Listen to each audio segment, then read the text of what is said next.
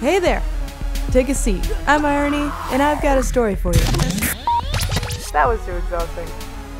Life's a little weird for me, but isn't it for everyone? In the area I grew up in, there was a public battle that raged once a year, the Junior-Senior War. I realized when I moved to a city that this isn't a normal thing for everyone else. Here's the TLDR. It's when you give juniors and seniors in high school a reason to trash each other's houses. It is known that during this time, sales of plastic forks, eggs, glitter, toilet paper, that all goes up. And I've even seen full-fledged old toilets lodged into yards to make a statement. Even though most, at least us, we targeted our own classmates that we didn't like or sometimes turning against our own friends. Most likely, turning against our own friends. During my time, that makes me sound old, I was either a complete ninja or was the calm one being the getaway driver, driving Sharpie's giant truck into the shadows. Yeah, so discreet. We had headsets, all black attire, and strategic plans. That didn't stop some of our members to panic and run towards the truck I was driving at them. But we never got caught, no one was hit, but it was an adrenaline rush. I always felt bad for the parents. They didn't ask for this. Luckily, no one did my house because my dad was a cop and I tried not to peeve off people in general. No worries. My parents knew what we were doing. It's a weird culture that way, and we'll get back to that. So, for the story where I almost got arrested. Let's set the scene. I've graduated and moved to a city to go to a uni 8 hours off. I was on a break, and I took my boyfriend at the time with me to meet up with my high school friends again. One member out of my friend group, Snail, was younger than us, and had a lot of people targeting him. Small private schools are harsh.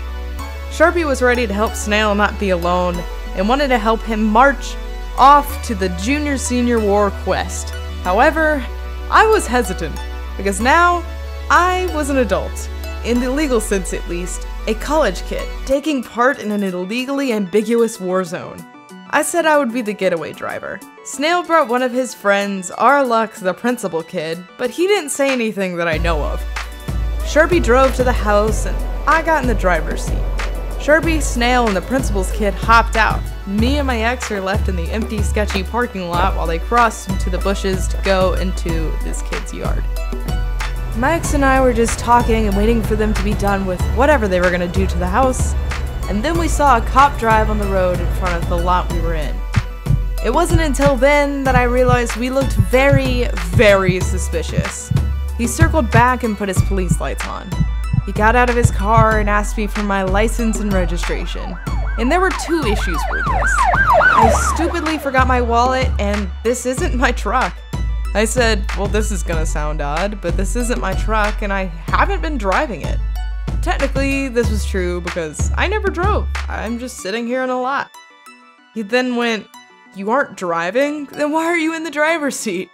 Well, good sir, you have a point. I'm aware that now I probably seemed on drugs. We were in the middle of the night, in a parking lot, and I was claiming not to drive a car I was sitting in. And then another issue arose. My ex is a very anti-police type of guy. He starts questioning the cop while he's questioning me, and they start arguing. During this random screaming fit, I wasn't ready to go to jail, so I start to play it smooth. I acted like I knew his name before, and when I read his tag and I talked about who my dad was, luckily, they knew each other, and in a positive way. Thanks, Dad. I then explained the situation, and he just laughed. He did worse than I did. The cop told me that his class lit the school football field on fire during his Junior-Senior War, so this seems minuscule. While I'm processing that this cop is admitting to committing arson, my crew is hiding in the bushes, watching and expecting the worst. Sharpie is about to hop in and save the day. The cop says, without turning around, they know I can see them, right? At the end of the day, nothing happened. The cop didn't care as long as it wasn't permanent damage. And we got away with nothing but a scare and a pretty unique story to tell.